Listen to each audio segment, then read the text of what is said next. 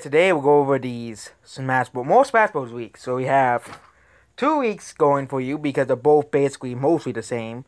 But yep, there's a supposed Smash Ultimate Week. Of course, these weeks can't predict what Sakurai does, okay? Nobody predicted Steve. Nobody predicted Sephiroth appearing in Smash Bros. And now we have these 2 weeks, for example, let's go back to Bio. That one guy who leaked Bio with said that Crash was going to be Fighter 7. It was Min Min. One of the most disappointing characters to be added to Smash Bros, but still disappointing. Min Min was still a disappointing pick. I think all of us know it is. It's really arms Nintendo a dead franchise, basically. And then we had, Steve. No one predicted Steve. There were a few weeks that did. But yeah, there were many weeks that predicted Steve, but not many predicted him as Fighter 7. And so this is a post from October 6th, right after Steve presentation. Yes, from 510. Figure what you will, but it's probably just a monkey on a typewriter.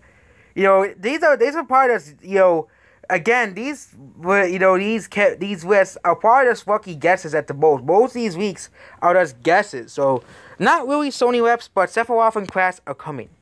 The remaining 2 reps are reimu, which will probably never happen, because I don't think anybody, not even Smash Bros. Knows what reimu is. Reimu is another one of those 4chan characters, and Cosmos from Xenosaga.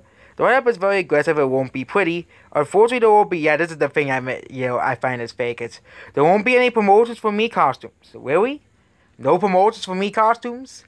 You're telling me Nintendo is done with Mii costumes after Steve?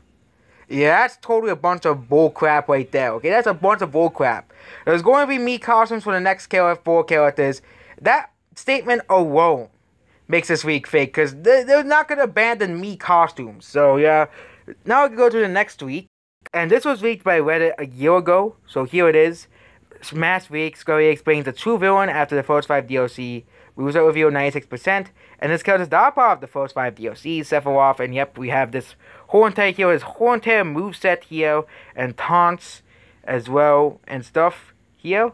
And yep, this was pretty legit. So this guy predicted it though a year ago. Again, I don't believe in that, 5-cent week. That 5-cent week is probably fake. 5chan like the Japanese version of 4chan. It's probably fake. Most of these 4chan weeks and 5chan weeks, they're mostly just lucky guesses. Lucky guesses. They're not really, again, I don't think anyone could predict the only person to ever accurately predict the whole Smash Bros. Roster nearly was Vergeben, and he doesn't really do weeks anymore as well. So, there we go. That's basically it about these Smash weeks. Goodbye.